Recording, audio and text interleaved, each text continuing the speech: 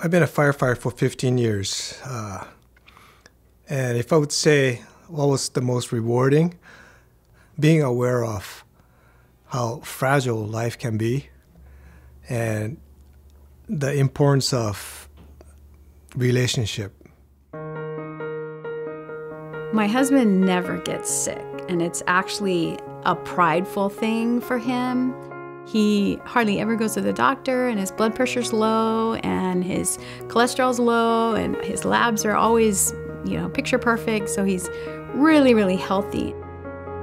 Usually my workday routine starts up anytime between 4:30 and 5. I'll get up, I'll go straight to make coffee, and then go through my daily routine. But apparently this morning was different. I heard this bump in the bathroom, and then I hear this thump, thump, thump, thump, thump. So I walk down the hall, open up the bathroom door, and he's on the floor, seizing.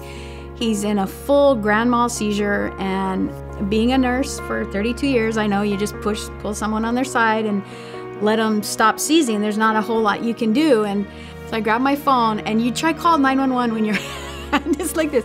It was like 92, 92. I had to do it so many times. I just started CPR, and I couldn't believe that it was happening. And then I hear the firefighters, and then I just said, back here.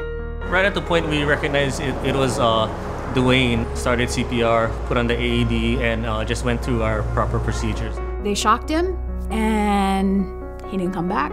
And they shocked him again, and he didn't come back. And they shocked him a third time, and then they got a rhythm. From there, one of our firefighters went in with the ambulance, and we followed them to the hospital. And the ambulance arrived just about 7:15, lights and sirens, and we were all ready for a very unstable situation. Turned out he was very stable.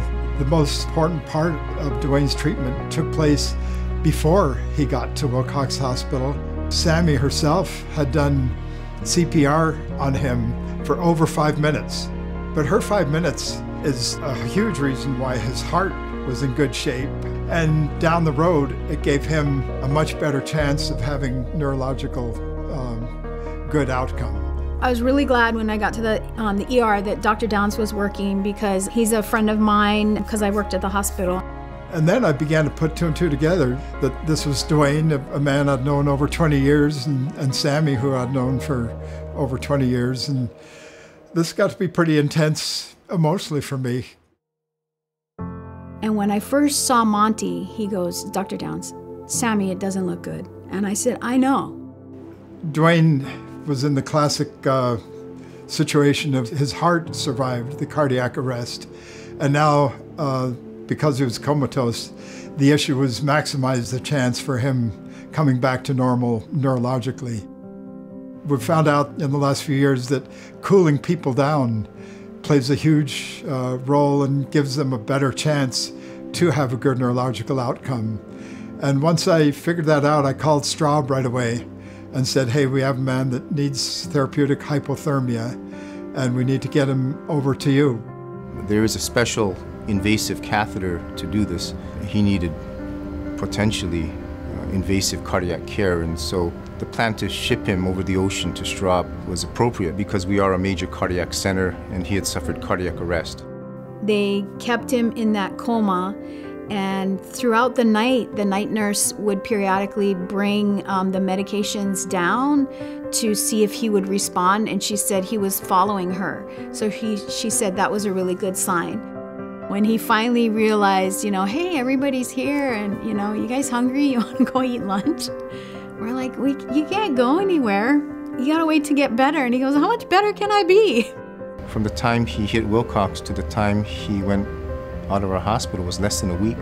And that's just incredible considering it was a fatal situation at the outset.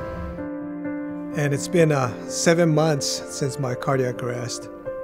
To be back to health and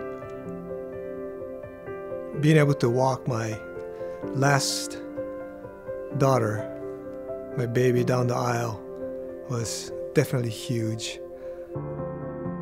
Actually, what I really love about Duane's story is that the healthcare system worked all the way from what I call the bottom up, like a pyramid. The bottom plane of the pyramid is really all the people in the community.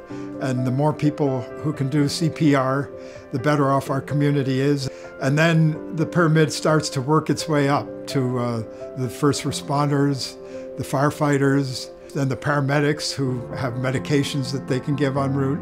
Then the emergency room, we have our specialized care with CAT scans, and then the Straub cath lab is kind of the top of this pyramid, and it all came together as one. The chain is only as strong as its weakest link, and in this case, all the links were solid, and we had a wonderful outcome.